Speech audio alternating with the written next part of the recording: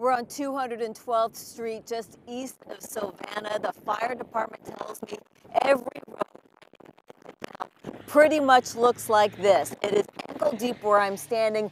Farther back, it's about chest deep. We have seen some cars crossing through this area. This is what happened when the Stillaguamish flooded its banks today, and while the town says they're used to it, it is not convenient the day before Thanksgiving.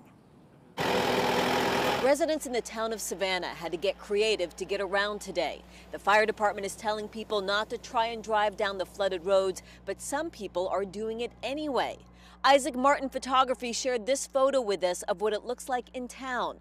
On Facebook, Silvana Meats, which was forced to close, told customers it will be open at 4 a.m. tomorrow so they can pick up their turkeys. The Peace Lutheran Church canceled Thanksgiving services for tomorrow night. I woke up, I don't know, like 9:30, and then I saw that you woke up to lakefront property.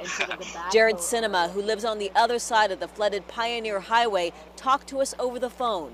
He's been watching the waters rise all day. I took a shower and I came back out, and now it's a lot deeper, so. So you're pretty much stuck here? Yeah, for the time being anyway.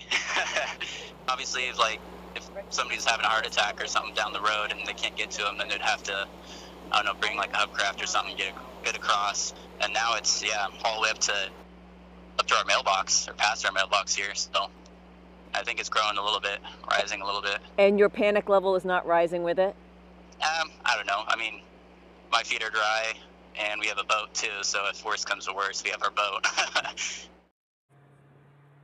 The fire department says they already had to rescue one woman who tried to cross. Her car was too low and had to be rescued when her engine got flooded out. And of course, as the sun sets, as it is now, these roads, which are very flooded, are much harder to see. So they're asking everyone to be careful. Reporting live in Silvana, Elisa Hahn, King 5 News.